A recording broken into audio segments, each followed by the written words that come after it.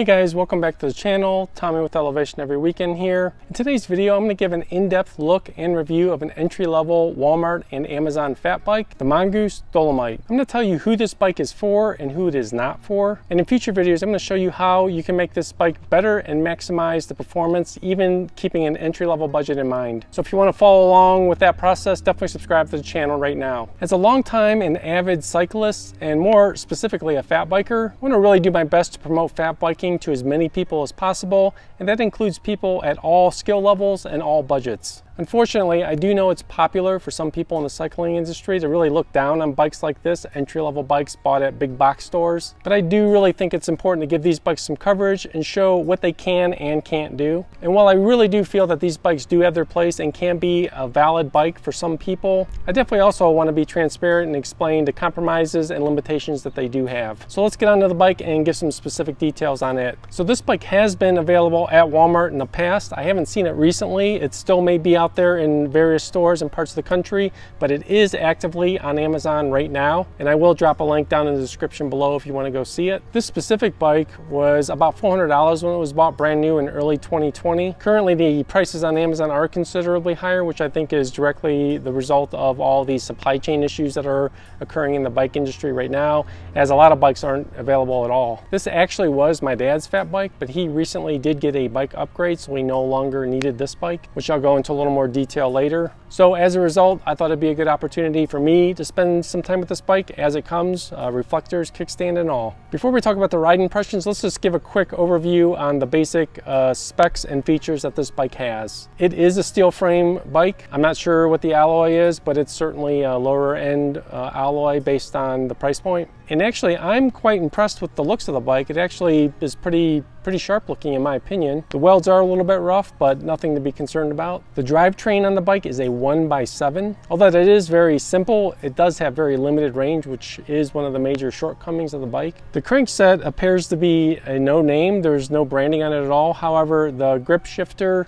and the derailleur are Shimano tourney. And speaking of the grip shifter, I've never really been a fan of those as they can be difficult to modulate, but I will talk about that in more detail in the ride section. Almost all the other parts on the rest of the bike are not brand specific. The brakes are unbranded, they are mechanical, and they do have 160mm rotors front and rear. And again, I'll give a little more information on the performance in the ride section. The wheels are 26 inches in diameter. They appear to be steel and they do not have any cutouts, as you can see. They also appear to be about 100mm wide. The tires are unbranded and are 4 inches wide. They are more of a hybrid tread design, so they do actually roll halfway decent on pavement or hard packed dirt. Based on how they feel and the price point of the bike, I am almost positive they are wire bead tires, which definitely adds weight. And as a result, I'm also sure that they're a really low thread count because they don't feel very supple or compliant at all. So all these factors with the wheels and the tires really do add up to show why the bike is so heavy. So let's get on to my very first ride impressions of this bike, which happened recently while I was visiting family in Ohio, and then we'll come back and wrap up. Okay, so now that we have taken a close look at the bike and talked about the spec of the parts, let's talk about the ride impression. So as far as how the bike actually feels, seat of the pants, so to speak, the bike itself doesn't feel so bad. This is the application for the bike, so paved or really smooth bike path riding, this is about the only thing I would use this bike on. It does do a serviceable job in these conditions. I wouldn't even attempt this bike on more aggressive trail riding of any kind. I think it would be questionable in the snow even with the large tires, just because of the weight of the bike. Speaking of the weight, I don't have my scale with me to actually get a comparable accurate weight with it, but in reading a number of the Amazon reviews on this bike, it looks like it's coming in at about 48 or 49 pounds. That was the most consistent figure I saw. Someone even weighed the wheel set, so the front wheel and tire was over 11 pounds and the rear was over 13 pounds. It's about 25 pounds worth of just wheels and tires, which is pretty insane.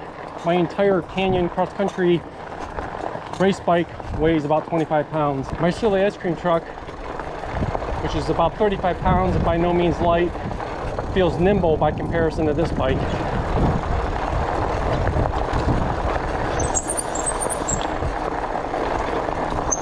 Since the brakes are introducing themselves, let's talk about them. They're very poor.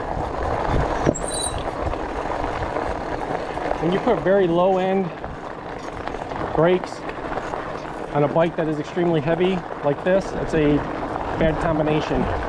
So for leisurely bike path riding like this, you know, they do stop you. But as you can hear, they are protesting every time you clamp them on.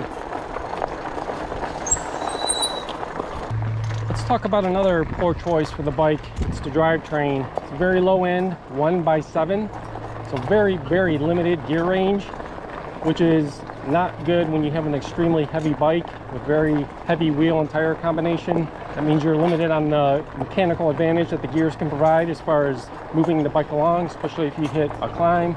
Other aspect about the drivetrain is the grip shifter. This is something you commonly see on low-end bikes, especially kids' bikes. I don't know why they do it. I think in theory it sounds like it's a good idea to have one thing you move front to back instead of a couple levers to push. But in my experience, they never work really well, especially for someone with small hands that are new and unsteady on a bike. Trying to actuate it is not always the best thing. And as you can hear, it's extremely loud on this bike, but the shifts do work. So it's clunky and loud, not very precise, but it gets in the gear it needs to get into. I suspect the 1x drivetrain on this type of bike, one of the benefits is because the drivetrain is not very precise, you don't really have to worry about dropping a chain on the 1x, so that's one advantage. There's actually chain guard on the front sprocket. So if I had to summarize the ride experience on this bike, I would say it this way. It's very occasional, fairly short, very gradual terrain such as this is your only intended use or expected use down the road. This bike can do it, and it might be all you ever need. As long as you're willing to accept those compromises on poor brakes and shifting, it can be a serviceable bike in those very narrow conditions. Okay, back now for some follow-up on the ride. I have ridden this bike a couple other times after getting it back to Colorado. I'd say overall my impressions are still pretty similar. It's actually an okay bike for its target audience and use case, but what is that? So I would say that this bike is for people that do not ride often. They're not avid cyclists. They're more casual use riders who want to ride once or twice a month and do short distances. It's also better suited for flatter, non-technical terrain. So if you are someone who's interested in getting into fat biking and you wanted to ride often, you're interested in riding higher mileage, and wanted to get into increasingly varied terrain, I'd probably recommend you look for a higher quality bike than this one. My dad eventually did find out after getting a more traditional, higher quality hardtail mountain bike. He much preferred the lighter weight of that bike and the greater gear range than what this bike offered. And as a result, he didn't really have any interest in riding this bike anymore. That said, as I mentioned earlier, I am going to try to make some improvements to this bike while remaining budget conscious, and we shall see how much better it can be made while keeping it in that entry-level space. So I really did feel it was important to cover a truly entry-level fat bike.